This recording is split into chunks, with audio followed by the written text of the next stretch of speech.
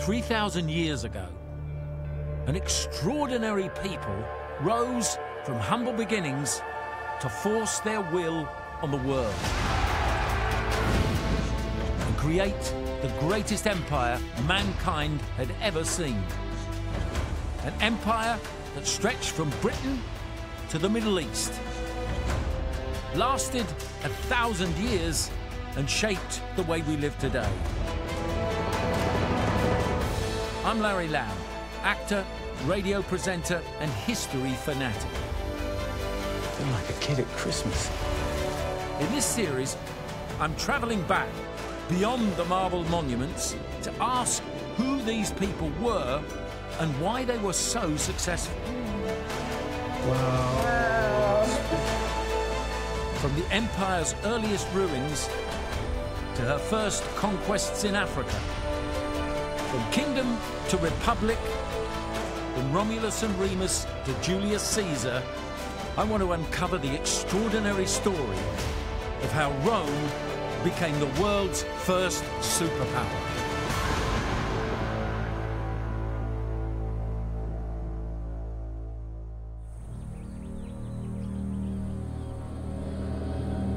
(146 BC). A century of bitter warfare is about to reach its climax. Rome's forces are poised outside the city walls of their greatest enemy. Carthage must be destroyed.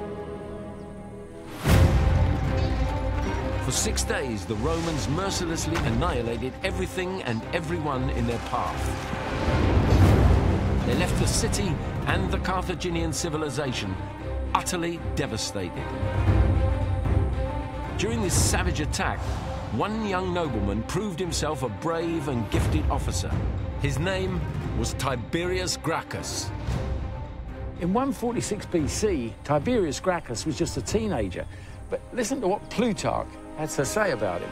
The younger Tiberius soon learned to understand that commander's nature and led all the young men in discipline and bravery. Yes, he was the first to scale the enemy's wall. A teenager, first one over the wall. Tiberius left Carthage a hero, but he would soon face a far greater enemy. This would be a battle between the wealthy ruling classes and the ordinary citizens of Rome. A fight for the very soul of the Republic. With the fall of Carthage, Rome's influence now stretched thousands of miles across the Mediterranean. Nothing stood in the way of the Republic's ambition to conquer the known world. Each victory of the army brought unimaginable riches. War tribute of slaves, treasure and art poured into the nation's coffers.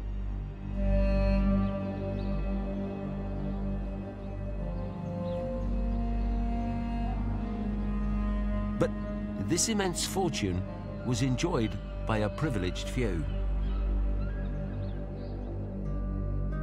The ruling classes were becoming addicted to the trappings of their own success. An addiction that was eating away at the very character of the Republic itself. The Romans liked to think their success was due to their humble origins as peasant farmers. It was all about honest, hard work and discipline, no fancy stuff. But now, with all this extra disposable wealth sloshing around, I wonder how true that was. I mean, they say money is the root of all evil. And some of these guys were making fortunes. Dazzled by their own prosperity, the Roman elite began to lose sight of the traditional values of their ancestors. With the front line now thousands of miles away, they cared less and less about the common people who fought their wars and more about feathering their own nests. I've come to Baia, in the Bay of Naples, to see for myself the level of opulence enjoyed by the privileged upper classes. Today, it's a busy seaside resort, popular with tourists and locals from all walks of life. In Tiberius Gracchus's time, this was the playground of the super rich. the Las Vegas of the ancient world.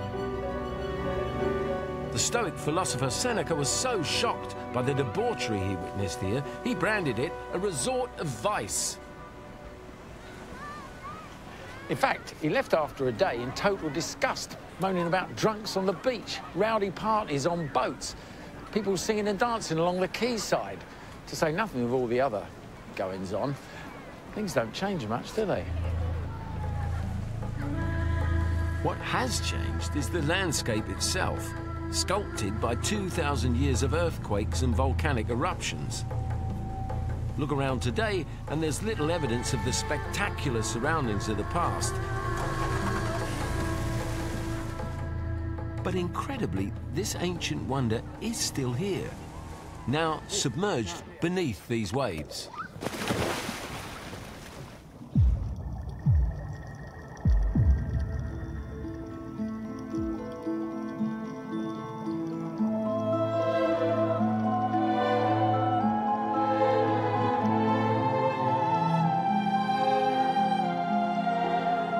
To think these statues once adorned the villas of Rome's wealthiest aristocrats, including the mighty Julius Caesar.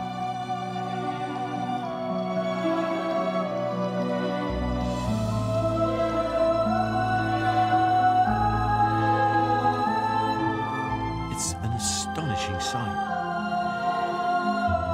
Street after street of fantastically preserved ruins offer glimpses of its former magnificence.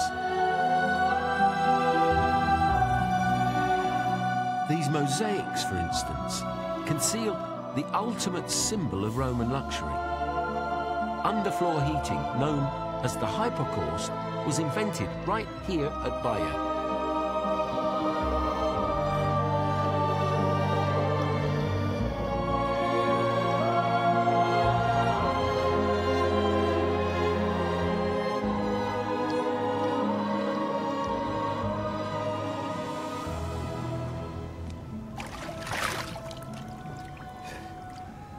And the man who developed this wonderful invention made an absolute fortune, but not from underfloor heating, but from another luxury item: oysters. The nobility's insatiable appetite for them allowed Sir Gaius Arata to establish an oyster empire here in Baia. To keep the supply going through even the coldest of winters, he designed a system of artificially heated pools. This oyster-warming technology led directly to the underfloor heating that came to symbolize the pinnacle of Roman affluence. Oysters, heated floors, drunken debauchery. Life was pretty sweet, if you were wealthy. But as the young Tiberius Gracchus was about to see for himself, not everyone shared in such decadence and luxury.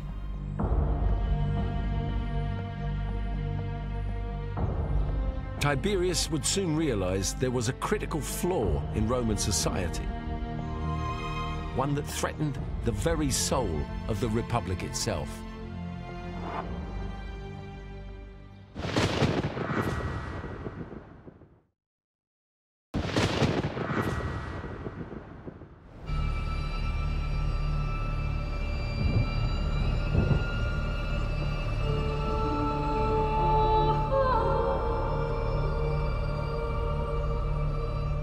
The story of the young nobleman called Tiberius Gracchus begins at the very highest level of Roman society.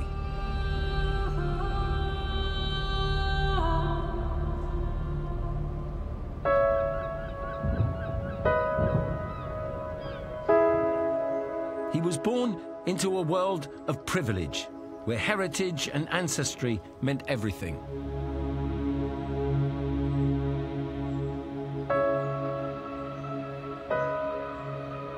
This mausoleum was designed specifically to broadcast the prominent status of those laid to rest here, whose families were amongst the most powerful in the Republic.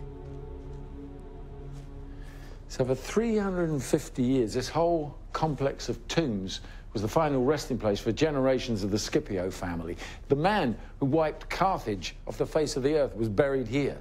And probably before him, Scipio Africanus Major, the general who finally defeated Hannibal. Imagine. Since Rome's earliest beginnings, rich patrician families like the Scipios had dominated the Senate, holding all the political aces. Tiberius's connection to this ancient line of patricians and all the power and privilege that went with it was maternal. His mother was Cornelia Africana, the daughter of Hannibal's conqueror. His paternal family line was no less illustrious. Here too, Tiberius was at the very apex of Roman nobility. Both his father and grandfather had served as consul, the highest political office in Rome. But they were self-made men of plebeian stock who'd earned wealth and status through their own actions. Even so, the Gracchi remained strictly plebeian at heart. Plutarch has this to say about Tiberius's father. Although he had been censor at Rome, twice consul, and had celebrated 2 triumphs, he derived his more illustrious dignity from his virtue. So obviously his father stood for the traditional values of the Republic: honor, bravery, hard work, the very principles that had made Rome great. So it's clear to me that growing up, Tiberius would have been influenced by his father's sense of fair play. When Tiberius was still only a boy, his father died. But the influence the father had on the boy reached out from beyond the grave. This was achieved partly through a bizarre practice reserved solely for the aristocracy. To find out what it was and how it would have affected the path that the young Tiberius took, I'm paying a visit to this ceramics workshop. I'm volunteering myself as a human guinea pig. My face is my fortune, be careful. Following the same methods used in ancient Rome, art historian Laurie Ann Touchette is going to create a funeral mask, a copy of my face, in wax. We're going to use Vaseline, although we've also brought some olive oil, right, which is probably what they used in ancient Rome. It will protect your face and also your eyelashes, your eyebrows. Yeah, don't pull them out. Oh dear, oh dear. Now that seems to be pretty good. Just keep your eyes closed. The first stage is to build up layers of plaster and gauze to create a mold, a negative from which the mask will be made.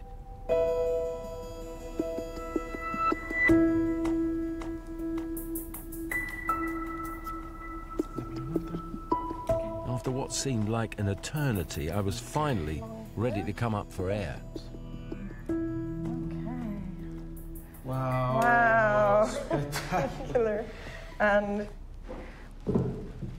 you probably can step down directly. The next stage involves building up layers of melted beeswax to create the mask. Thankfully, this left me free to find out more about how they were used.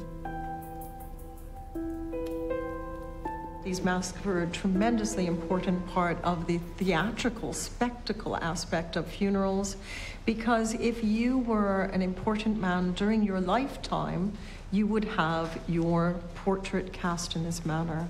On your death, you would have an actor who played you, who actually had learned you during your lifetime. That actor would be joined with other actors or younger members of the family who would be impersonating the ancestors. But the influence that these masks exerted stretched well beyond the funeral ceremony. After their funeral, those wax portraits would go in the family home, almost certainly in the atrium, and there they would become a sort of reference point for the people living in the home, for people who would come to visit. I mean, we actually think nothing of having a photo old Uncle Joe or, you know, Right. Granddad Bill or whatever else up on the wall. That's as close as they could get, really, wasn't it? It is. And we know from the ancient sources that these were seen as a kind of incitement to greatness. The ancestors, the great men of Roman history, gave an example to the younger generation of how they should behave. Here he comes. Back on a run. There he is. What a bizarre, a really bizarre sensation. I can rather well imagine young Tiberius Gracchus, as it were, growing up under the gaze of the old pater familias and reminding him constantly of all those republican values that he held so dearly. Always there, the old man.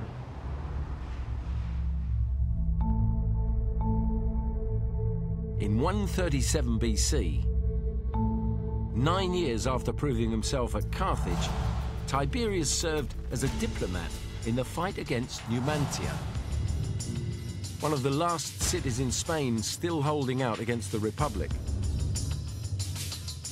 The Roman army found themselves hopelessly surrounded by Iberian warriors.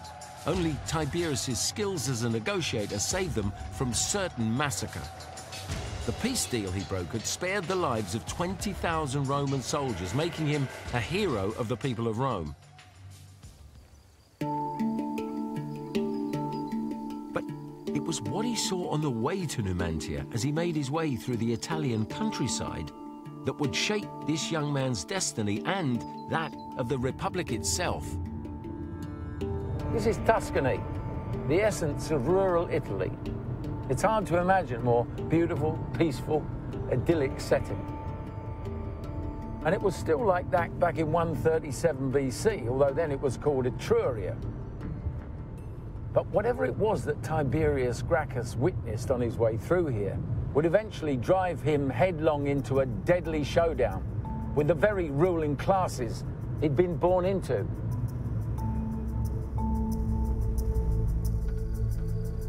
So what exactly was it that had such a profound effect on him? To find out, I need to try and retrace his steps. Along his route, Tiberius would have encountered hundreds of villas like this one at Seta Finestra, built in the 1st century BC. Most of the present-day structure dates from the 1500s when the Spanish were here.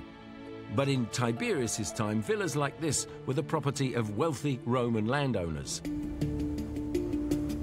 They were the centerpieces of huge industrialized farms producing wine on a massive scale, which in ancient Rome could mean only one thing. Plutarch wrote, as Tiberius was passing through Tuscany, he observed the dearth of inhabitants in the country, and that those who tilled its soil or tended its flocks there were imported barbarian slaves. Of course, slaves, Spartacus and all that.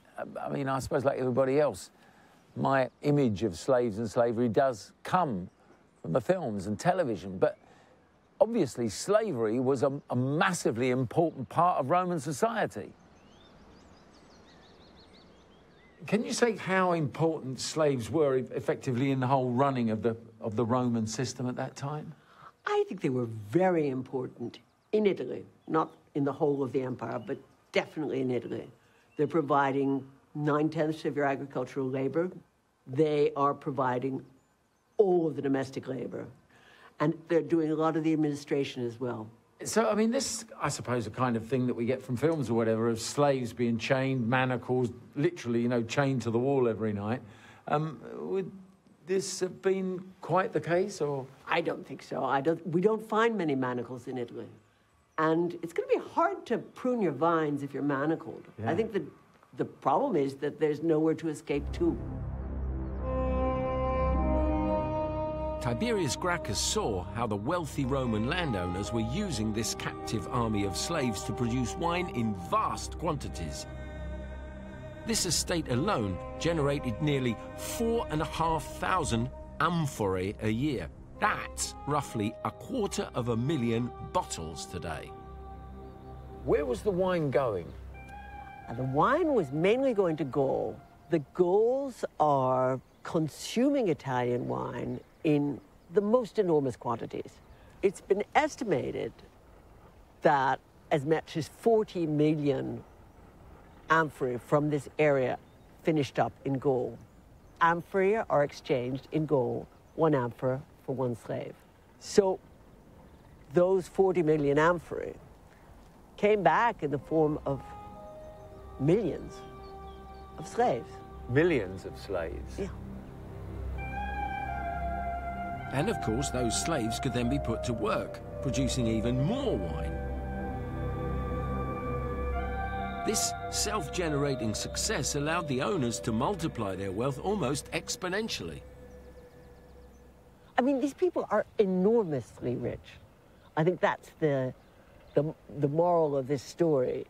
The Roman aristocrats of the 2nd and 1st centuries BC are just accumulating wealth in the form of landed property at the most enormous rate. For the already wealthy nobility, these massive slave-based enterprises were a license to print money. But it wasn't this embarrassment of riches that troubled Tiberius. Nor was it the suffering of millions of slaves. It was something else entirely.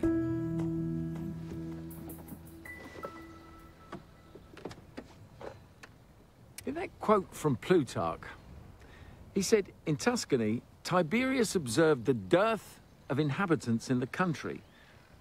So what had become of them, these ordinary citizen farmers?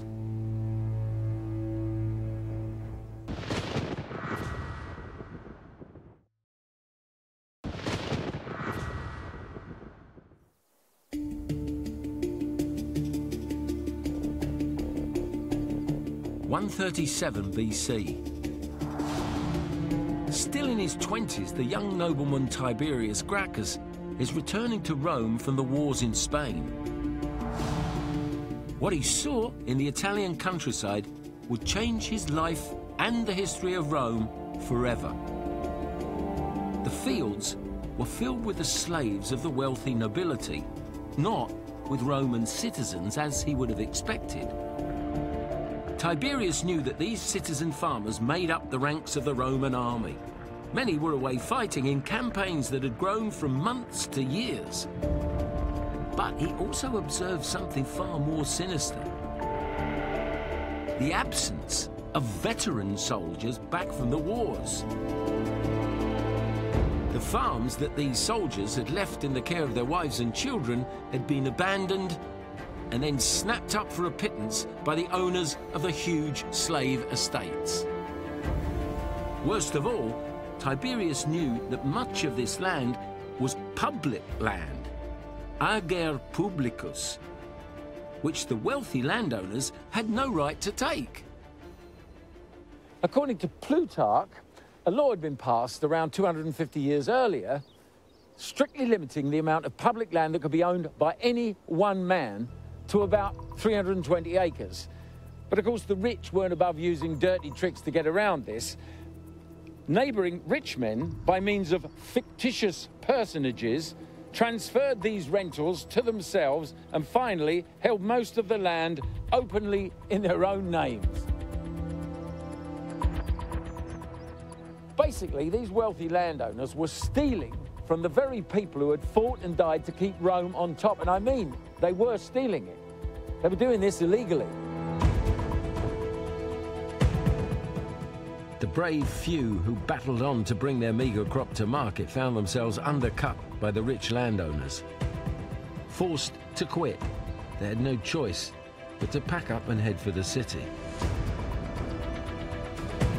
Tiberius alone realized that this exodus of citizens threatened the very core of the Republic. Why? Because to join the army, you had to own land by law. So, no farmers in the countryside meant no soldiers on the battlefield. What Tiberius saw on his return to Rome would trigger a desperate desire to fix the social imbalance that was tearing at the heart of the Republic. By now, the city's population was around 250,000 and rising fast. But for most, winter oysters and heated floors were the stuff of dreams. Far from the world of opulence enjoyed by the wealthy, the streets were crammed with the poor and dispossessed in their thousands. Throw in disease, hunger, poverty, and life couldn't have been much fun. And remember, these were citizens of Rome, many of whom had fought for the glory of the Republic. And this was their reward. The more fortunate ones did manage to find work and a place to stay. But just how fortunate were they? As I'm about to see for myself, the only living spaces available were a far cry from the marble villas of the rich. This brick building is the only surviving example of its kind left in Rome. It's called an insula, a multi-story apartment block, typical of Roman housing in the late Republic. How many people would have lived in a building like this? We can imagine a sort of couple of hundred potentially. Really? Though it depends how many people you think can fit in a space. Across the road would there have been another one and another one? Would this have been an area of these tenement blocks, as it were? There would be lots of tenement blocks down here because we're in the valley, whereas up on the hills you'd have the aristocratic palaces. Because this area floods, so we have all the diseases which you might associate with big cities which are growing. You have TB, you have malaria. There must have been some sort of basic toilet facilities, water. Would they have had a kitchen? Was there a chimney? How did cooking work? There's no real sanitation type stuff, right? Because there's a story of a chamber pot flying off one of these apartment blocks and hitting somebody on the head. But it is evidence that when you needed to go to the toilet, you had to then go and empty it down in the street. So if you want water, you have to go down get it in the street, and if you want to cook, you cook on braziers. So the place would have been full of smoke a lot of the time then? Yeah. Right. So this would have been a kind of a first stop lodging place for people when they arrived? I mean, if you went looking for somewhere to live and you'd come up from the country? Well, you're not in the sort of lowest of the low in terms of accommodation. Right. That would be further up, because there's another 3 stories from here. Yeah. And as you get higher and higher and higher, the apartments get more crowded, and they're the places you don't get out of when there's a fire. The higher up you lived in one of these insulae, the lower your social status. The upper levels have gone now. But even one floor up gives an idea of this upside-down social structure. You've just come in through the corridor into one of the smaller apartments. This would be it for a family. It's a tough existence because I think you have to think about everybody working. Child labour is a factor of Roman life. Really? So the children could be working as well as the father figure which you're setting yourself up to be. So this was a very, very basic life for ordinary people. No frippery, no element of sophistication. It was survival, right? Yeah.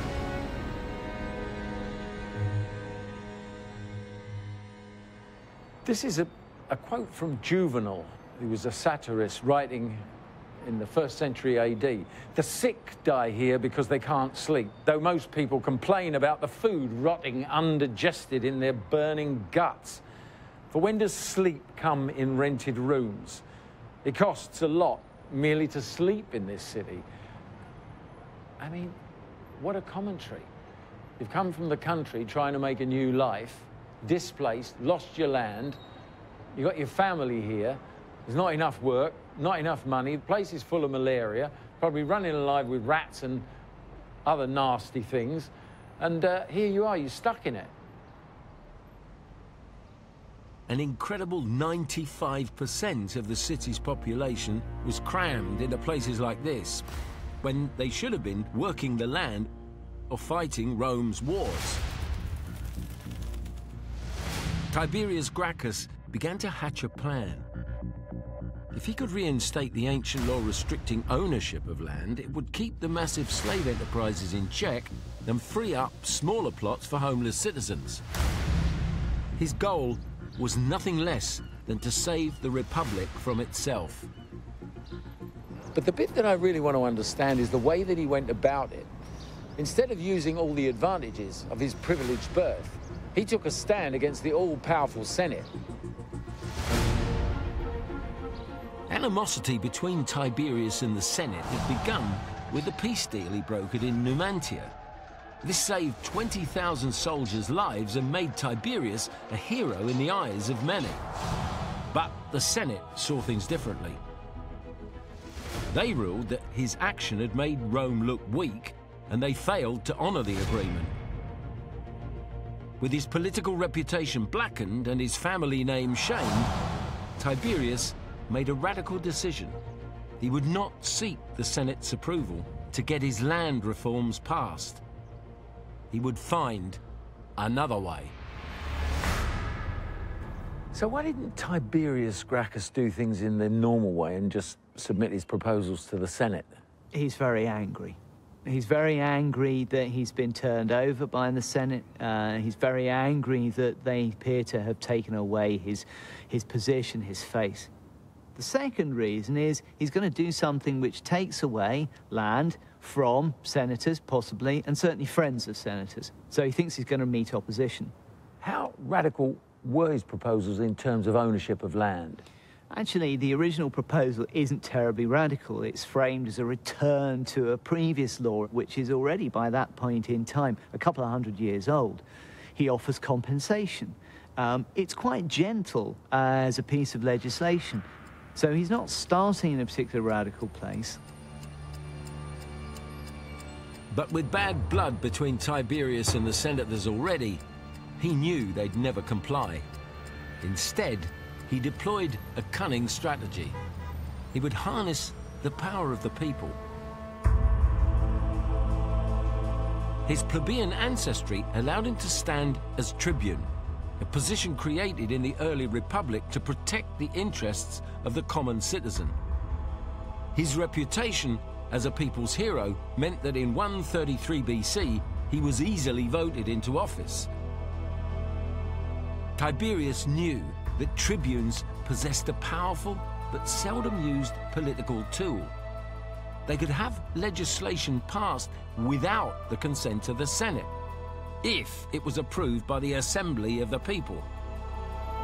Understandably, many were afraid to go against the all-powerful Senate. Tiberius would have to win their support. All he had to do was to convince enough of the ordinary people that the reforms would be good for them, which wasn't going to be very hard for him because he was already an accomplished public speaker. So he's going to give this big speech. Would he have been very, very particular about where he was going to give this speech? Absolutely, yeah. I mean, location, location, location. Today, if you're speaking in Parliament or you're speaking in Congress, you're limited to those major structures when you're addressing the body of your constituents or the body of your peers. But for the ancient Romans, the big guys could call where they're going to assemble. And that means they could be in front of this particular temple or this statue and will give added weight and meaning to what they're trying to say. Everything in a Roman oratory is very nuanced and it's very deliberate. Addressing the People's Assembly right here at the Forum, Tiberius gambled everything on the speech he was about to give. Without their support, his land reforms and his political career would be finished.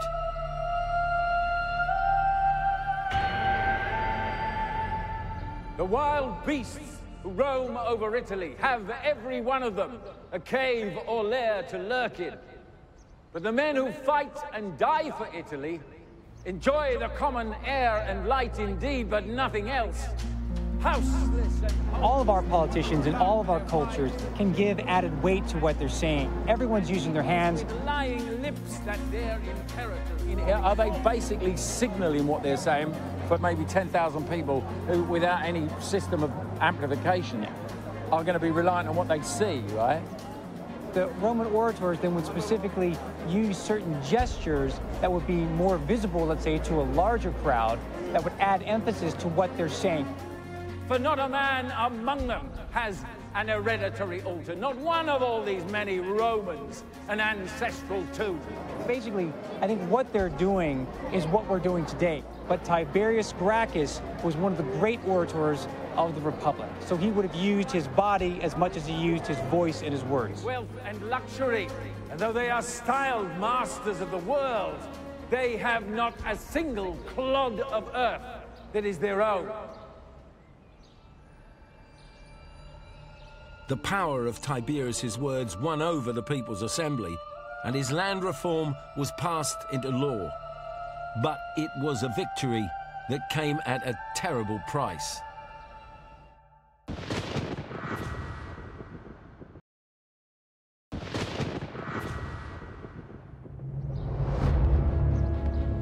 (133 BC). Tiberius Gracchus has outwitted the Senate, shrewdly using the power of the people to get his land reforms made law. The masses hailed him as a hero, a champion who offered them hope. But the Senate now viewed him as an insidious threat. The battle lines were clearly drawn. Tiberius set up a commission to execute his law, but the Senate starved it of funds. Tiberius's next move was even more audacious. Rome was bequeathed a vast fortune by the death of a foreign king. Tiberius bypassed the Senate once again to claim these riches for the people. Now, ordinarily, a bequest like that would have to be accepted by the Senate. The Senate deals with foreign affairs. So for him as a tribune of the people to say, I accept, on behalf of the people of Rome, this bequest, is to indicate that he wants to bring that resource in to be used for the benefit of the people. And clearly can help him fund his land redistribution and his compensation schemes and his grants to the people, etc., etc. But it also raises the spectre of the Senate losing control of foreign affairs to annually elected officers of the people of Rome. And that's dangerous. The war of attrition reached fever pitch. Anger turned to open hostility. With Tiberius's year as tribune drawing to an end, his followers began to fear for his safety. So they urged him to stand for an unprecedented second term. His opponents in the Senate cried foul, declaring it an illegal move. Tiberius ignored this and stood for election anyway. For many in the Senate, this was the last straw. They took it as a signal that Tiberius was seeking the absolute power of a king. And if there's one thing I've learned about the Roman Republic, it's that Rex was a dirty word. Would-be tyrants had to be stopped at all costs. Tiberius is being forced into a more and more radical position because he's got no other place to go. We often talk about politicians leaving themselves an exit strategy. Tiberius hasn't left himself an exit strategy.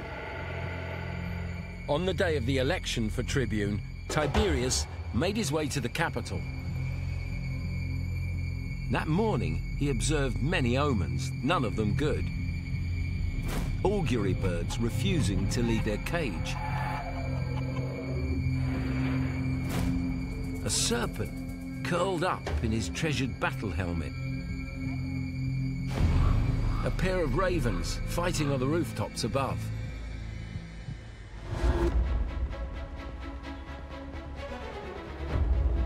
Arriving at the capital, Tiberius was greeted with cheers and applause by his followers.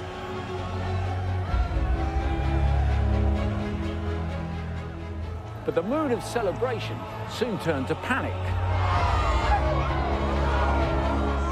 Members of the Senate, Rome's oldest and most respected symbol of law and order, were baying for blood. In broad daylight, armed with clubs and sticks and bits of broken furniture, they brutally bludgeoned Tiberius Gracchus to death.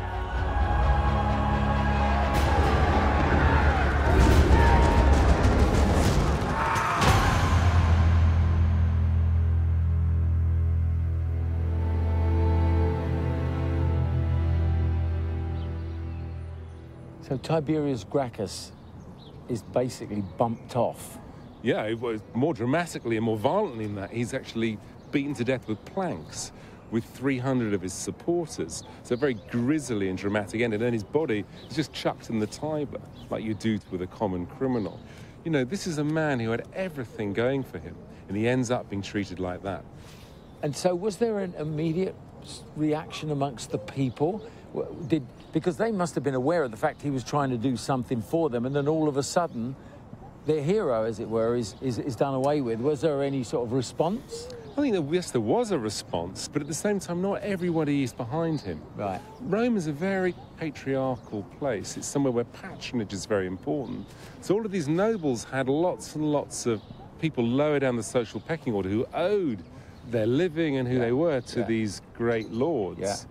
So things don't happen that quickly, but what you're going to find is over the next 20 or 30 years, the Senate's going to have to change the way it sees things. It's going to be forced into a situation where actually popular legislation is going to come in and some land is going to get released to the masses. So what would you say overall is the result of his death? I think the death of Tiberius Gracchus was a real watershed moment, because it showed individuals that they could go against the powerful status quo. They could go against the interests of this powerful clique by using the people in the popular assembly. And at the same time, it set a very dangerous precedent, because the Senate deal with it by brute force, by violence. And what we're going to find in the next few decades, all the way until the end of the Roman Republic, is that the place becomes more and more violent. It's a really, really important moment. From then on, things are never going to be the same.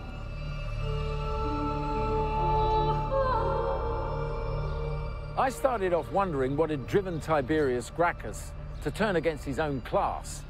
But this chapter in Rome's history is about so much more. It's really about the deep fractures that started to form in Roman society as a result of their own runaway success. Tiberius had thrust these fractures firmly onto centre stage and shown that it was possible to harness the power of the people against the might of the aristocracy. This was a bold and powerful idea, one that would take root in the minds of others that followed. Next time, crisis in the Republic. As Rome descends into anarchy, one man plans to seize control for himself. His name is Julius Caesar.